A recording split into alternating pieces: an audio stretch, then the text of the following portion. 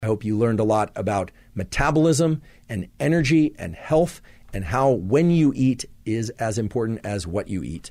In a moment, I'd like to review the parameters of an ideal feeding schedule for you and give you the variables that you can plug into your lifestyle and your preferences. So first of all, you do not want to ingest food for at least, I want to emphasize, at least 60 minutes post waking up. Second, you want to avoid ingesting any food for the 2 to 3 hours prior to bedtime. Remember that the sleep-related fasting is especially important because of all the cellular repair processes that occur in the liver, in the gut, in the microbiome, in the brain, all over the body, and because of the way that that coordinates the expression of the clock genes that are then going to wick out and have many other positive effects on health, including weight and fat loss, but in addition to that, liver health, etc. An 8-hour feeding window as a target seems to be the best target feeding window. Regular placement of the eating window or feeding window every 24 hours is important. You don't have to be absolutely rigid and neurotic about this,